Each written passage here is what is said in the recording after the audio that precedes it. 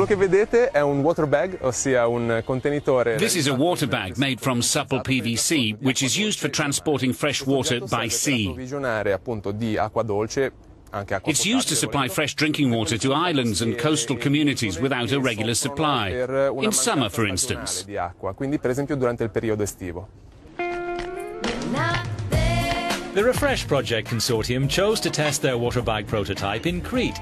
The technology is not new, but the team have developed a new approach.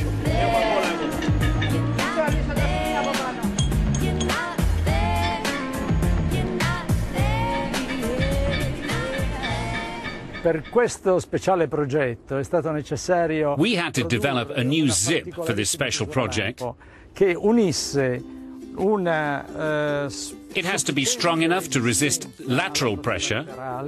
Alle proprietà di It has to be waterproof. Alla pressione and it has to resist the hydraulic pressure that can build up in the water bag.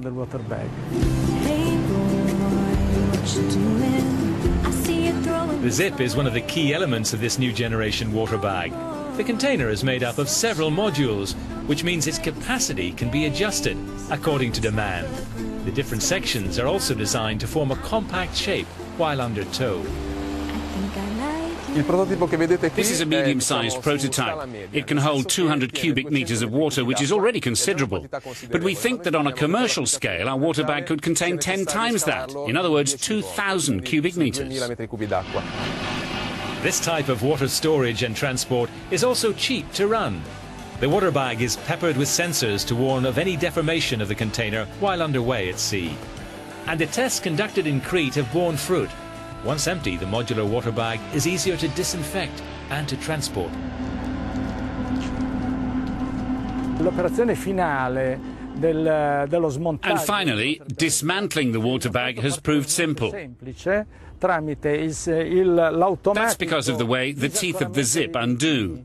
Cioè rimuovendo un dispositivo di bloccaggio. That is, the removal of the locking mechanism in the middle of the zip. La chiusura per effetto della stessa pressione. Internal pressure is enough, no need for human intervention. Senza intervento umano.